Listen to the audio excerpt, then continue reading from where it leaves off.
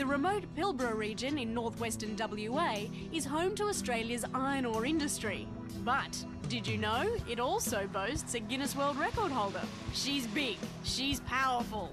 She's BHP Billiton's Mount Goldsworthy, current Guinness World Record holder for the world's longest and heaviest train. In 2001, she made her record-breaking journey from the Newman and Yandy mines to Port Headland, 275 kilometres away, measuring an astounding 7.35 kilometres long. That's 50 times longer than the MCG. At the helm was driver Tom Forrest, who's seen his fair share of changes on the railroad over the past 20 years.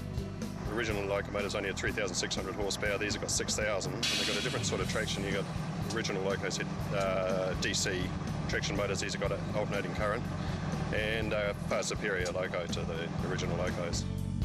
During the attempt, 8 locomotives pulled a total of 682 carriages for the 10-hour journey to the Western Australian coast. But this was no passenger joyride. The Mount Goldsworthy was laden with iron ore and weighed a staggering 99,732 tonnes as it reached its final destination.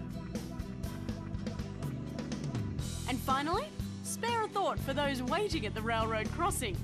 Even at the train's top speed of 75 kilometres per hour, it still took 6 minutes to go past. Let's hope no one was in a hurry.